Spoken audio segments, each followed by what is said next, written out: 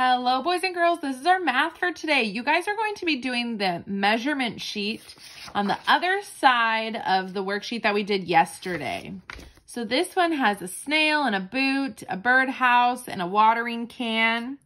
So what you are going to do today is you are going to do each box all by yourself. You're going to measure the picture and then write how many units that picture is.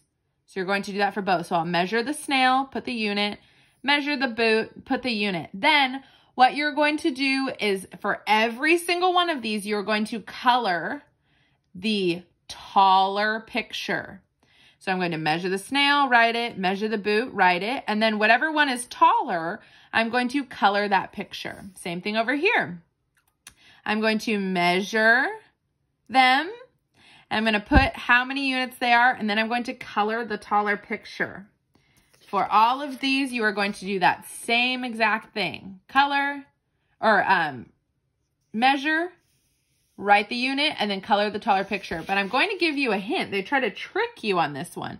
In one of these pictures, the measurements are equal. So that means they have the same measurements. So if it has the same measurements, you have to color both pictures. All right? So that is what you're going to be doing today for math, and I cannot wait to see what you guys do. Talk to you later. Bye.